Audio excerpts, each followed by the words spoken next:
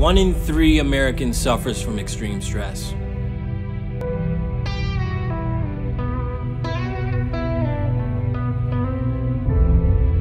Depression affects 6.7% of American adults.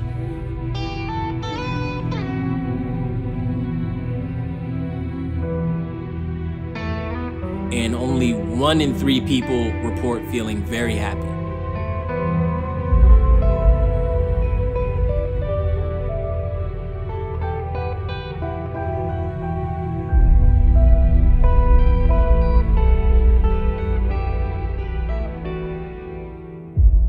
So the hardcore truth is most people just are not happy.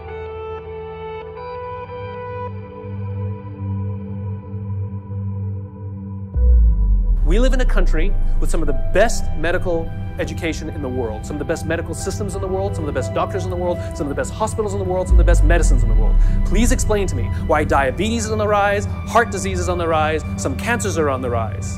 It ain't partially hydrogenated oils. Our jobs are killing us. Our companies are literally killing us.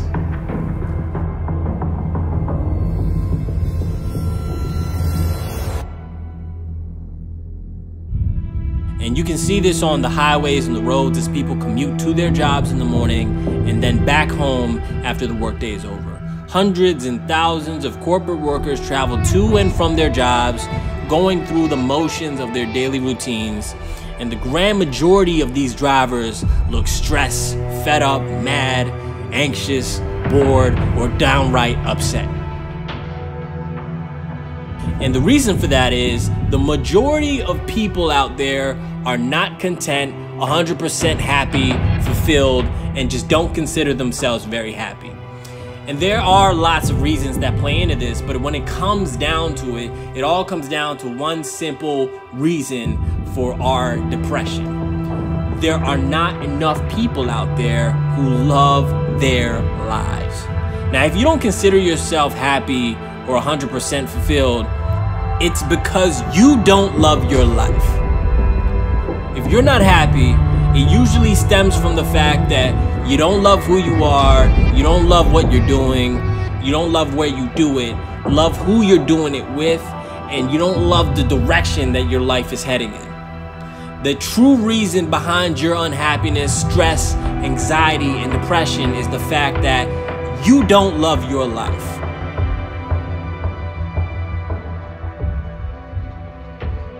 Because life is hard enough when you do have a passion for who you are, where you've been, and where you're going.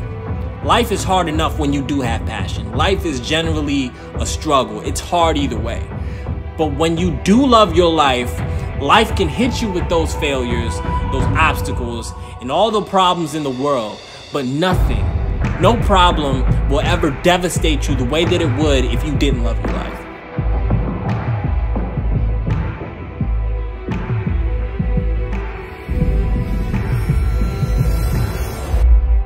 There's way too many people in this room right now that are doing stuff they hate. Please stop doing that. There is no reason to do shit you hate. None. Promise me you won't. Because you can lose just as much money being happy as hell.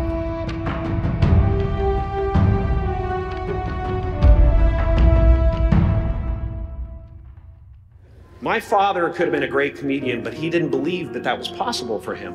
And so he made a conservative choice. Instead, he got a safe job as an accountant. And when I was 12 years old, he was let go from that safe job. And our family had to do whatever we could to survive. I learned many great lessons from my father, not the least of which was that you can fail at what you don't want.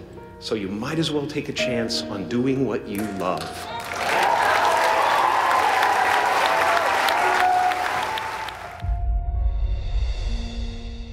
Because that fundamental love and passion for who you are will always be the backbone holding you up, that directs you and guides you, protects you, and keeps you happy even when life is not going your way.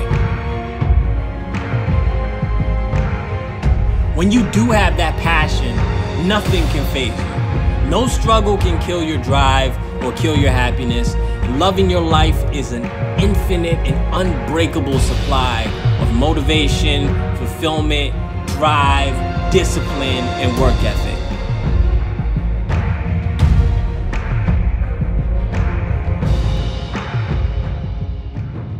I'm convinced that the only thing that kept me going was that I loved what I did. You've got to find what you love, and that is as true for work as it is for your lovers. Your work is going to fill a large part of your life, and the only way to be truly satisfied is to do what you believe is great work. And the only way to do great work is to love what you do. If you haven't found it yet, keep looking and don't settle. As with all matters of the heart, you'll know when you find it. Having that passion for yourself is the greatest blessing and gift you will ever get in your whole lifetime. The best thing that'll ever happen to you. Because when you love who you are, love your career, love where you're going, love your relationships, love where you live, when you even find the strength within you to fall in love with your struggle and fall in love with your grind, life becomes like an epic and beautiful game that gets better and better as you grow older.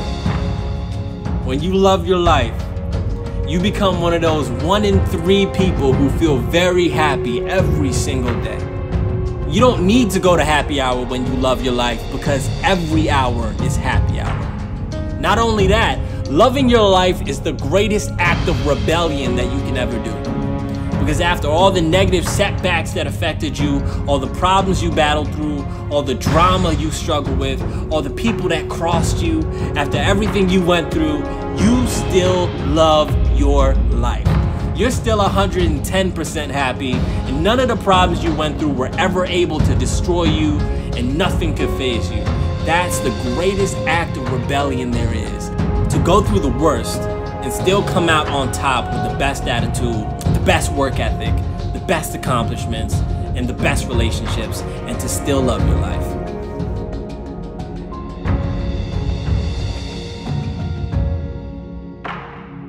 My motivation comes from a couple places. One, I love what I do. You know, you may not love, again, back to what you want, especially seeing a lot of the youngsters jumping in today's show. You may think that doing things is the process needed to what you want, which is you want to be in Las Vegas with 30 beautiful women around you and like drinking champagne and going crazy. Like, I don't like that stuff. No, I don't. You know, I don't like that stuff. I like the process. And so, you know, to me, there's 2 things that drive me. One, I love what I do. For the billionth time, my separating aspect from a lot of you, keeping it real, is I love working. I love putting in the work. I love the headaches. I love HR nightmares. I love it. I like it. I like the grind. I like that I have a 6:30 call today with an upset customer. I like that.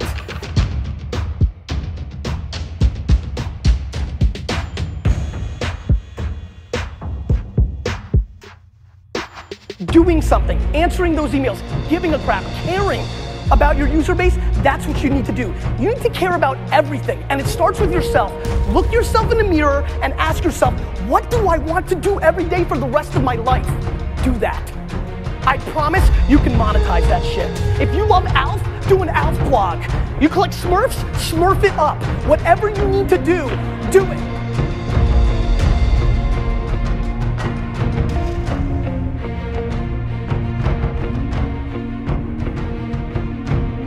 How do you get money to do what you love? You don't, right? I lost a shitload of money when I started doing what I loved. What you do is you position yourself to succeed. So for example, if you're doing something else and you want to do this thing you love, you do it after hours. You work 9 to 6, you get home, you kiss the dog, and you go to town, right? I mean, you start building your equity and your brand and whatever you're trying to accomplish after hours. Everybody has time. Stop watching fucking Lost.